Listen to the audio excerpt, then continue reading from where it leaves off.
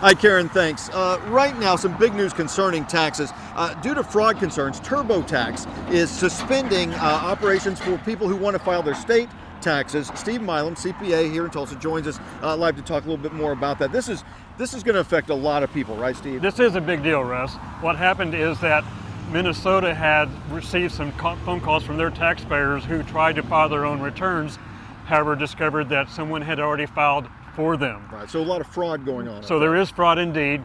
TurboTax has done some investigation and have identified that the problem is not internal with their own software, but rather these are people who are simply on the outside, have in some fashion obtained the taxpayer's personal identity information and have filed a fraudulent return for those people, obviously in hopes to get a refund. Right. Fraudulently. Okay, so TurboTax is shut down, and again, this is not the federal; it's just on the state levels. But all states now, you can't file at least temporarily. We don't know what temporary means, do we? It may go throughout this whole tax filing season. Well, certainly TurboTax does not want that to happen, and they're trying to get it worked on as quickly as they can.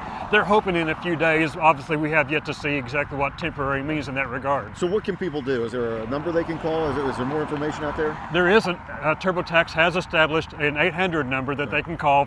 It's dedicated just for this purpose. They're referring to people there as their identity protection specialist.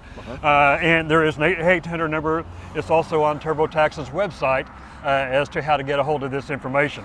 All right, and so for your perspective as a CPA, you guys don't use, most of the professionals do not use TurboTax. If people want to make sure it's done legitimately, perhaps they should seek help from a professional. Absolutely, Russ. This is only affecting TurboTax. All of the other third-party preparation softwares that taxpayers might buy for themselves are not affected, but this is TurboTax. They're the largest, roughly 60% of the market. For instance, about 28 million people last year filed electronically using TurboTax. That's a lot of people. That's a lot of people. Yep. So again, if people have questions, there's an 800 number. They can research it. They can find that. And then also another thing they may want to do this year, if they don't already, is have a professional. Yes, absolutely. And there's also other things going on this tax season which may want to do that anyway. All right, we'll be checking in with you probably a lot more about that as well. All right, okay. Steve, thank you so much. All right.